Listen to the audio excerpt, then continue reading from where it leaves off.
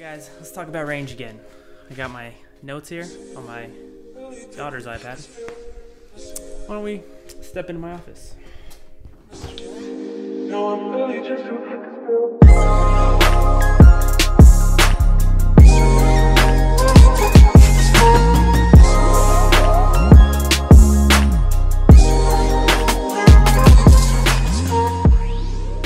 Hey guys, Anthony here with WeBackTesla, and WeBackTesla because if Tesla fails, EVs fail, and we can't have that. So please consider subscribing, become a part of the solution, and when you guys make the awesome decision of buying your Tesla, you can use our referral link down below to get 1,000 miles of free supercharging.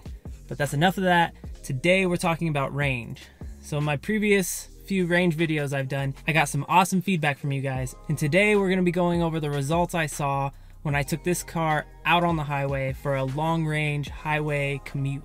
So I wanted to find somewhere that I could do 75 miles per hour or 120 kilometers per hour for a very long distance with very little interruption. So I got some really good data. I've got a table and I've got a graph, and things are about to get real. So hopefully this will be a little bit easier to digest, and hopefully it helps some of you guys out. So let's start with the fancy table I created. It's gonna be right here, I think. So I started this test at 64 degrees or 18 degrees Celsius, and I ended it at 54 degrees in 12 degrees Celsius. So the highway watt hours per mile that I was able to achieve was 249. And when I say highway, I'm talking about the 110 miles that I was able to maintain 75 miles per hour or 120 kilometers per hour. And that translates to 154 watt hours per kilometer. I did document the whole trip while splitting out the specific high speed chunk that I did.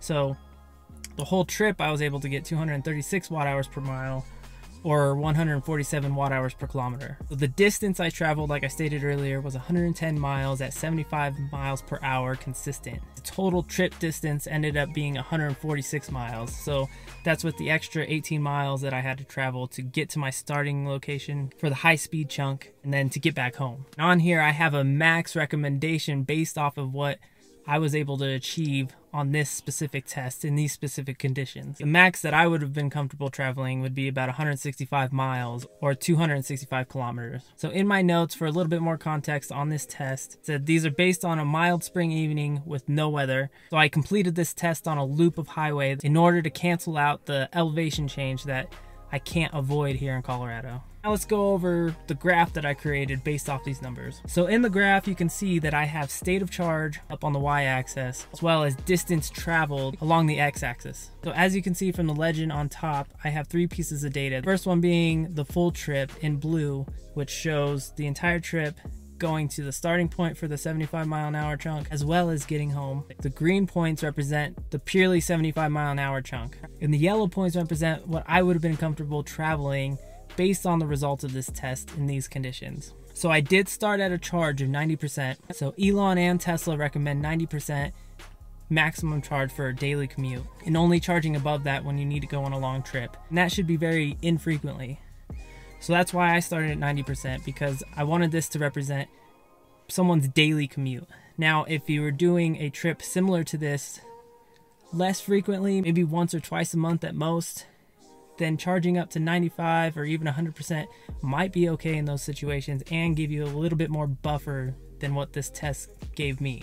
Now, just to talk specifically about the 110 mile chunk of this trip where I was just strictly doing highway speeds at 75 miles an hour, I drained 54% off of my battery in that distance going 75 miles an hour. And so I could have easily achieved, starting at a 90% charge, 164 miles or 265 kilometers. And that's put my battery close to 10% state of charge at the end of the trip. So between the graph and the table, I hope this was helpful to some of you considering purchasing a Model 3 Standard Range Plus, deciding whether you need to go up to the all-wheel drive longer range vehicles, or if you want to compare your numbers to mine if you do have a Standard Range Plus. I really hope that these real-world tests are helpful to some of you guys. I loved the feedback from my previous range videos, so please leave some comments below. Tell me what you think. Give me some more ideas of what you guys want to see. And if you're on the fence about getting a Tesla, I hope that you jump over and join us because it's amazing. These cars are fantastic. If you have any questions, feel free to leave them below. Please subscribe. I'm done rambling. Thank you again. I'll see you guys in the next one.